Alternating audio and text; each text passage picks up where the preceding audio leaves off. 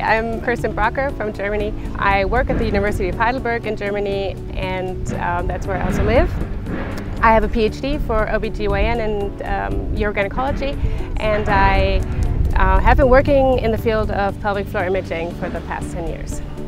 Presenting the abstract here at the ICS in Florence was really enormous. We had so many people sitting in the auditorium, and I was really positively surprised how many interesting questions and comments came.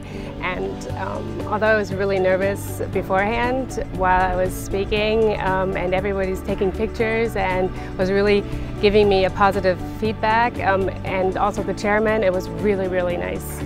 Winning a prize at the ICS, I've never expected that could happen, so it was a very positive surprise hearing that when I saw the abstract notification.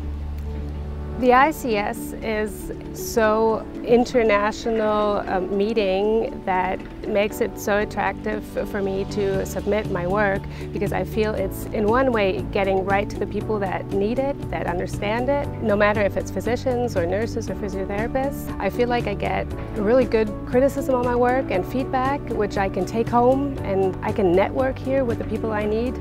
So of course, there are other options to submit work, but the ICS is always first on my list. I enjoy most being part of the ICS community, and of course going to fun places like Florence. And I've been to the ICS a couple of times, and it's always when we get there, once you're registered and you walk into where everybody else is, it's like you've never gone away. So I guess that's what makes the whole thing very interesting.